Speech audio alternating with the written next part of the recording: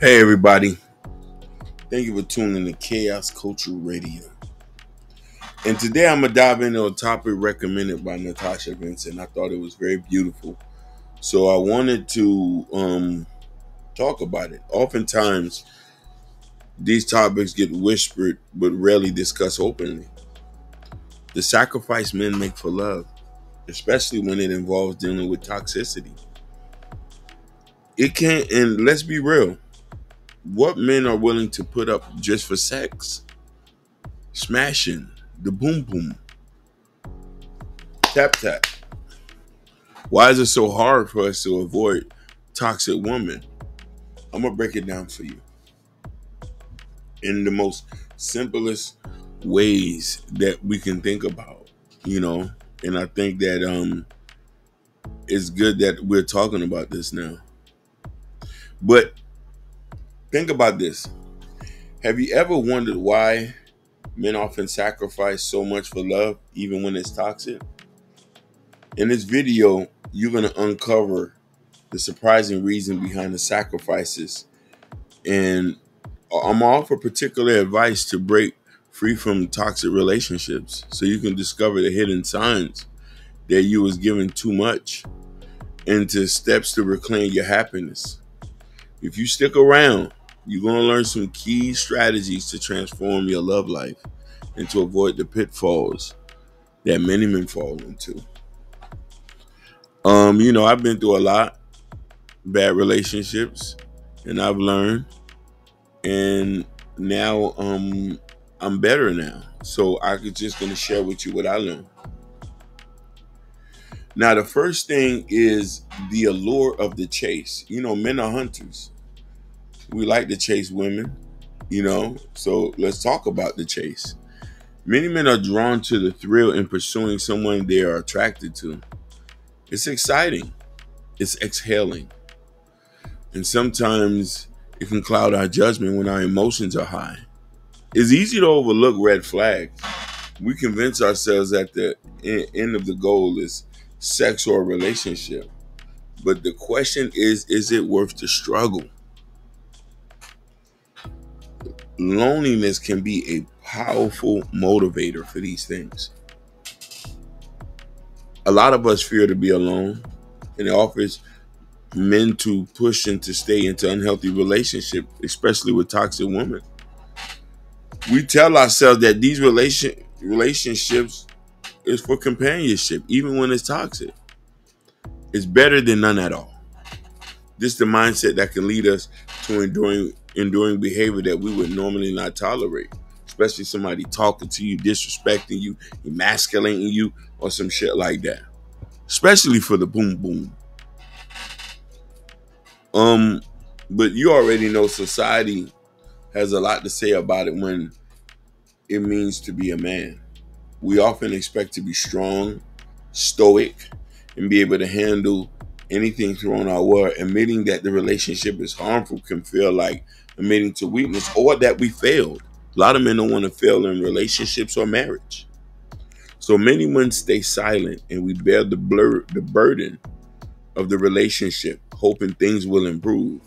A lot of you women ain't right, and a lot of women make good men bad. But on top of that, there's a manipulative cycle of toxicity that is a hamster wheel that we constantly going through.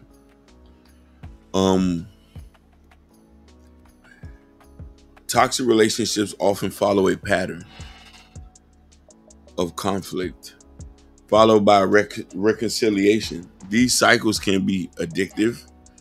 After a heated argument, the makeup phase can feel incredibly rewarding. The makeup set, the makeup sex. The cycle creates a dependency that can be hard to break, making it difficult to relieve the relationship. But lots of times, we get into these things because of physical attraction. Let's not forget the power of physical attraction. It's a strong force that can make us overlook all significant issues. Being broke, she can't cook, she can't clean, she's toxic. When the physical chemistry is intense, it can overshadow the emotional turmoil we're experiencing. We might tell ourselves that The high overweights the lows, even when it don't. Trust me. I know many friends who are with toxic women due to the fact that they're bad. But then in other sense, validation is another key for men. Being in a relationship, even a toxic one, can feel like validation, even because you feel like they're worth it. It's a way to prove to themselves and others that they are desirable and capable of attracting a partner. You know, especially somebody that's insecure, who lack confidence, or who don't get girls like that. They're gonna get with somebody that's not good due to the fact that to prove that, man, I can get me a girl. I can get me a girl. Nobody can stop me from getting a girl. So, you know what I mean? It's that confident. But the thing is, I'm telling men we have to break the cycle. You know what I mean? And you might say, yo, Prince Our King, how do you break the cycle? It starts with self-awareness. Y'all hear me say this on the show many times. Recognizing there's a pattern of toxic behavior and understanding why it's crucial. Building self-esteem, self-worth outside of the relationship is also vital. Surrounding yourself by family and friends that are supportive. And you know, we talk about therapy. Seek professional help as needed. It's most important. Know that you desire a healthy, loving relationship. You deserve it. Everybody does.